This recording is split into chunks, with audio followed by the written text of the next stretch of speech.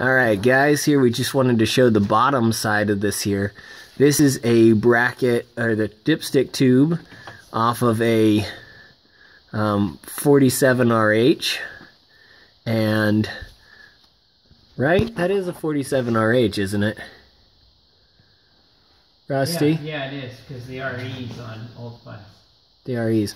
Okay, so this is off of, yeah, this is the 47RH dipstick tube. And we were able to make it work with compounds. You can see the hot pipe coming down from the compounds. We've thermal wrapped it. It goes right up beside it, and I'll go ahead and put this on pause so you can see the top side of it too. So let's go top side now.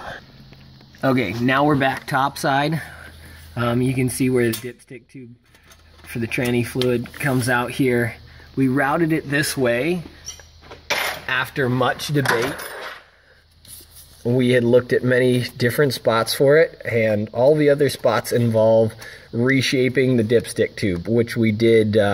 We trashed one dipstick tube trying to make it work so that it would come out nice and neat over here. Anyway, but it can be done with just a stock 47RH.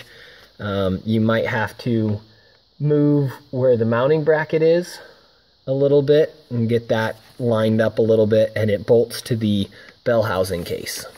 So anyway, that's just a pointer if you're using an automatic transmission, a 47RH, in a 3rd gen body with a 12 valve swap and running compounds.